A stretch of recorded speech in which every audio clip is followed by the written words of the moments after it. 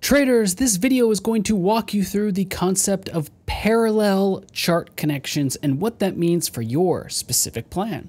Now, if you have an essential plan, a plus plan, a premium plan, or possibly even one of our professional plans because you are a professional working at a bank, an institution, something of that sort, this video applies to you. And we are going to tell you what it means to have, for example, 10 parallel chart connections. Or if you have a premium plan, what it means to have 50 parallel chart connections.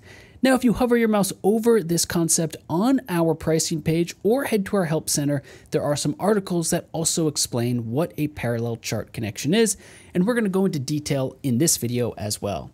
So we're going to open up a tab here where you can see there is a chart open, and this is a single chart, and this, ladies and gentlemen, is a parallel chart connection. So this right here is one chart connection. So if we had, for example, a premium plan with 50 parallel chart connections, well, we can open up another tab, and now we have, for example, another parallel chart connection created.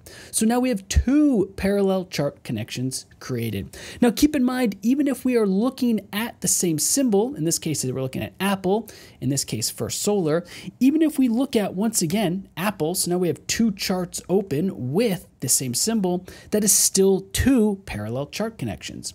Well, let's go ahead and open up another tab, and now we have a chart of BTC USD. We're now up to 3 parallel chart connections. So depending on the plan you have, you can start to count how many parallel chart connections you have remaining. So we just showed you 3 parallel chart connections, 3 separate tabs, 3 separate charts. And if we had an essential plan, we would have 7 more tabs that we could open. If we had a plus plan, we would have 17 more chart connections that we could open, and so on. We're just subtracting the tabs we have open from the amount connected to our current plan. Now, keep in mind, by the way, that if you have charts open, for example, on your web, just as we're doing here, so your TradingView web page, just like this, that's 1. Maybe you have a chart open on your mobile app, that's 2. Perhaps you also have several charts open on your tablet. You can add those to the count. And maybe you even use the TradingView desktop app where you have several tabs open. Those are also parallel chart connections. So you want to make sure that you know that you are adding this up across all of the devices that you utilize TradingView on, and that is being added to your chart connection. So in this case, we would add up all of the chart connections, and we would then utilize that according to the plan we have or the plan we want to purchase. So if you have a premium plan, you can have up to 50 parallel chart connections. That means you could have 50 tabs open at once with 50 different or same symbols. You could have your tabs open and your desktop app and your mobile app all at the same time, equaling up to 50 parallel chart connections. Now, of course, there are a number of ways why you might want to do this. Perhaps you like to have, for example, different modes of research. Maybe you like to look at all of your watch list on entirely separate tabs. So then you can click through your tabs. So if you have some 50 symbols that you like to always have open on your computer, well, this might be the solution for you. But keep in mind, you can even maximize your parallel chart connections by accessing the multi-chart layout because, for example, we have 2 symbols open here in the multi-chart layout. This does not count as 2 parallel chart connections. No, this still counts as just 1 parallel chart connection. This tab, utilizing the multi-chart layout of 2 charts, is just 1 chart connection. So essentially, a chart connection at its core is when you are accessing the TradingView charts directly from a separate tab, window, or device. And if you are doing that, you want to make sure you know what your limits are.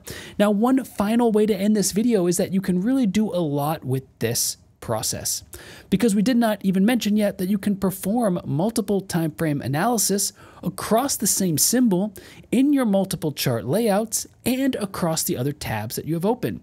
So if you wish, you could have this 10-minute chart of Bitcoin, this 1-hour chart of gold, and perhaps we go to Apple and it's a daily chart. Now we're looking at a daily chart, a 10-minute chart, an hourly chart. Maybe there are specific movements you're looking for or intermarket dynamics. Perhaps you want to look up the same symbol, here's Apple Daily, on different chart connections. So let's also go to Apple here. So we have Apple 1 hour. Let's change this to Apple 10 minutes. And now you are essentially looking at that symbol in 3 different ways. 10-minute chart of Apple, 1-hour chart of Apple, another tab, a daily chart of Apple. And you could keep this going essentially up to the maximum amount of parallel chart connections that you have. Now keep in mind that when you have maximized your chart connections, you're going to get a pop-up like this. And it says we've closed this connection. And the way it works is essentially once you have gone past your maximum parallel chart connections, the oldest chart that you opened, or maybe you could consider it the first chart you opened, the one that is sort of first in line, it's the first one you opened since you maximized your parallel chart connections, that one will be closed.